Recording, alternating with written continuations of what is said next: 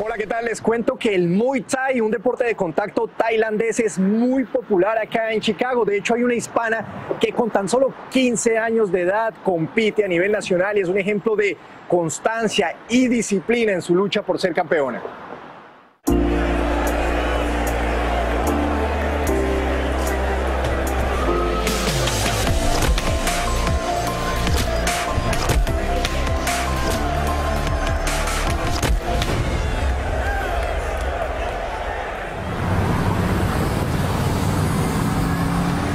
López ha crecido practicando artes marciales. Yo empecé en taekwondo y hice eso por 5 años con mi hermana. Lo que empezó como un deporte se ha convertido en su pasión, en su vida, y el apoyo de sus padres es lo que la ha impulsado a seguir adelante. Pues le dijimos, ¿no? Sabes que si vas a hacer este deporte te tienes que preparar bien, tienes que entrenar como se debe, porque te estás poniendo en riesgo, tienes que hacer las cosas de manera que tú te vayas a proteger como se debe hacer las cosas.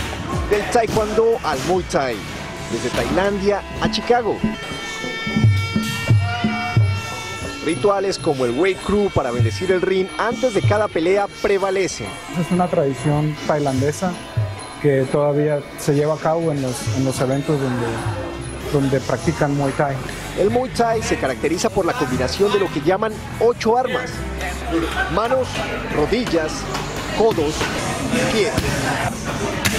Un deporte muy fuerte, pero cada vez son más las mujeres como Paulina que se animan a practicarlo. Mi mamá, cuando recién empecé, ella me dijo que no hagas esto, te van a pegar, te van a dejar con ojo morado. Yo le necesitaba hablar con ella mucho que yo quiero hacer esto y yo tengo el poder que hacer esto. Verla pelear es fuerte para mí. Hay veces le digo, ay, no te quiero ver ya, pero sí, o sea, pero ahí estamos en lo que podamos estar con ella y seguirla apoyando en lo que ella quiere hacer. Y no solamente se trata de golpes, el muay thai enseña autocontrol, respeto al oponente, es muy exigente físicamente como deporte. Aquí vengo para, pues uno sale de su rutina normal de ejercicio, puedes hacer algo para también sacar su estrés y todo eso.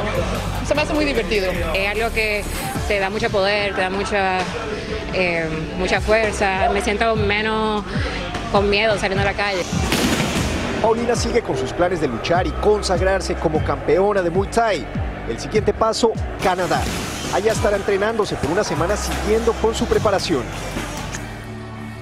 Bueno, y para los que no sabían del muay thai, pues ya saben de qué se trata. Y es que es impresionante la disciplina de Paulina, se cuida en su alimentación, entrena casi todos los días y sigue adelante en su objetivo de lograr una beca en una universidad que apoye este tipo de deportes. Me despido desde Chicago, yo soy David Palomino, continuamos con más de Despierta América.